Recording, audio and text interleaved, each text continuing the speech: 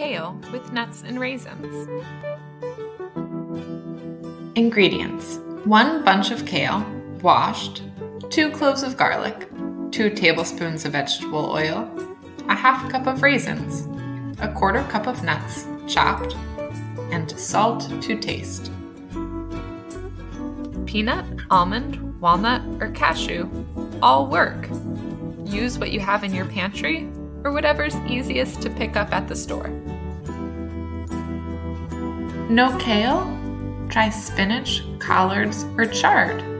These would work great as well. Before you begin, wash your hands for 20 seconds. Start by preheating your oven to 350 degrees. While the oven is preheating, remove stems and chop the kale. Chop garlic. Toast nuts on baking sheet for 5 minutes. Heat oil in frying pan on medium heat. Add garlic and kale to the frying pan and cook for about 4 minutes. Add raisins and nuts to frying pan and cook for 1 minute more. Salt to taste and enjoy!